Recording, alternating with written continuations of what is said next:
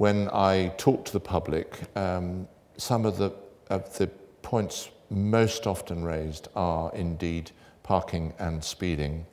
And we are building these issues into the plan going forward as we refresh the police and crime plan. This question says, speeding has been raised as an emerging issue in rural Cornwall in the local strategic assessment and from correspondence in Truro and on the Isles of Scilly. What are the challenges to effective policing of this speeding issue in these areas? Please. Thank you. I think in terms of the challenge, obviously we can't be everywhere, but what I would say is that we have quite a big team actually of people who can tackle and effectively do tackle the issue of speeding. So that includes specialist resources who patrol the Safer Roads Support Unit, formerly known as Traffic, who patrol the more arterial routes. But equally, we have neighbourhood policing teams who, in many places, including Truro, actually carry out weekly speed enforcement activity with the use of speed guns. And certainly recently, we've stopped at least 200 cars each time through the course of a day. And I have here detail of a breadth of offences from that. So 7 tickets for seatbelts offences, 7 warnings for lighting, 3 vehicles with no insurance, 3 vehicles with no MOT, and so on. With many of these offences often comes the fact that someone's been stopped for speeding in the first place. So we are as proactive as we can be. In addition, we run a number of community speed watches. So what I would say is if people are interested, we are always looking for volunteers. We've had, I think in the last 2 months, certainly upwards of 60 volunteers that we've trained in the community. So there is a concerted effort across Cornwall to tackle speeding and other offences for those offenders who use the road.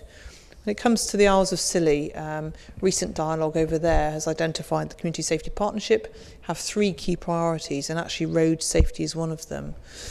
So renewed energy and impetus really in the islands on road safety, and certainly in the pre-Christmas period 7 people arrested for drink driving over there, and again may have been stopped for speeding in the first place. And final point really is that we have from the back of a conversation at the Safer Cornwall Partnership last week reinvigorated the Road Casualty Reduction Group for Cornwall, which will bring together all of these initiatives in one multi-agency group, and that will be attended by Superintendent John Green, who is my lead for road safety issues in the county. Commissioner, if I may, just sorry, my apologies, one other piece. It is very much a real issue, and as you know, you're currently discussing next year's plan.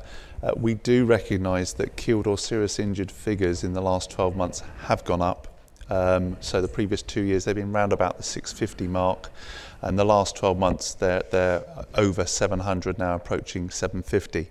So we have to look at that. We have to also remember, although it is very much road safety is very much the police in the forefront doing the right thing. Road design and road safety measures are very much a matter for other partners, Highway Agency in particular, but also road behaviour is very much a matter for the individual. And I think that's going to follow in another question, that road safety is everyone's responsibility.